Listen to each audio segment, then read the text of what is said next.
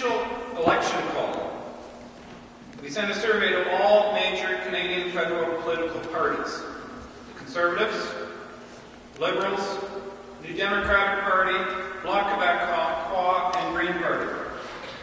We asked them to present their party's platforms on recession relief, housing, and support for the matrix of frontline agencies that have become the choice of desperation for so many Canadians, some in the room today. We felt it important for Canadians to know where their current or future government or coalition government would stand on issues that are so important to so many. And now, with polls and a virtual tie between the Liberal and Conservative government, with Parliament still prorogued, and with a potential non-confidence motion in the air when Parliament resumes, we could be in for yet another election. So we believe the questions asked last September are as relevant today as they were when they were originally written. The questions and responses are available. The questions asked if the parties would endorse the prevention of spending cuts in the not-for-profit sector. It asked if the parties would endorse increased spending, if they would endorse the doubling of HIPPY funds,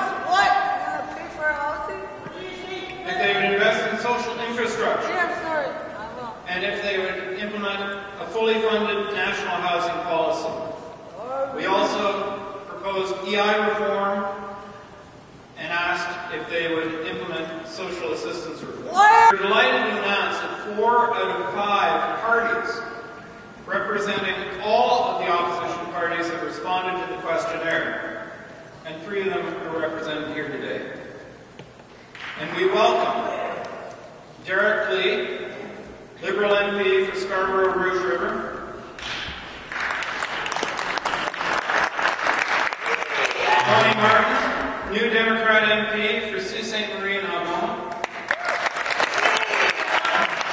and Rebecca Harrison, who's the poverty and housing critic for the Green Party. And I also want to remind everyone that we also have a distinguished panel of community representatives. They are Peter Clutterbuck, who is with the Social Planning Network of Ontario, Gerda Kaegi, Canadian Pensioners Concern, Avvy, Colour of Poverty, Colour of Challenge, Laurel Ritchie from the CAW National, and Michael Shapcott, who is with the National Housing and Homelessness Network. And I'd like to start by asking our community panelists to comment on the questions.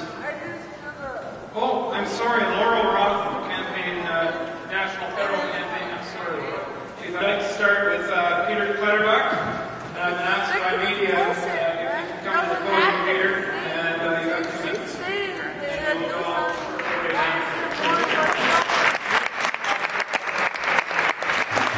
Pleased to be here. I'm the Social Planning Network of Ontario, also co-chair of the Ontario Nonprofit Network. Social Planning Network has produced one survey on what's happening in the voluntary sector as a result of the current recession, and producing another one this year. The details of those are available through our report on site. I wanted to set up for our political representatives here essentially what's happening with the sector in the broader sense. We have 3 essentials to have a healthy environment society: food, adequate, nutritious; housing, quality, affordable housing people can make homes out of; and work for personal fulfillment as well as creating wealth. Following the Second World War, we had a social contract between business, government, labor, and the community who provide good jobs, fair progressive taxation to pay for social infrastructure, public investments by our governments, and community contributions through the voluntary sector to enrich and engage people in the community as well as provide services.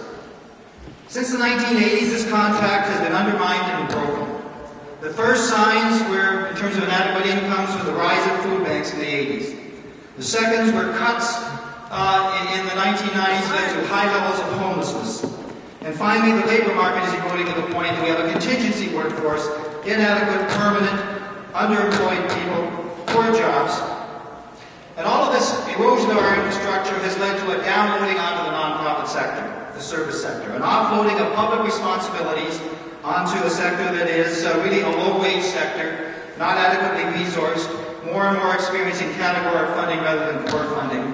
It is an exploitation of the sector that really cannot carry the responsibilities of public provision without being a true partner with government and other funders. So our challenge here today is to get the broader picture, I think, of the voluntary sector as a sector that can only do its role when it's properly resourced and it's recognized as a true partner, rather than just a place to dump public responsibilities. Thanks very much. I'm here to represent, I guess, the aged, older people. Canadian pensioners concerned has been around for 40 years, arguing for social justice for people of all ages. We've been with Campaign 2000 for years. We're with the Housing and Homelessness Network. We're there with you, and we fight and will continue to fight for social justice.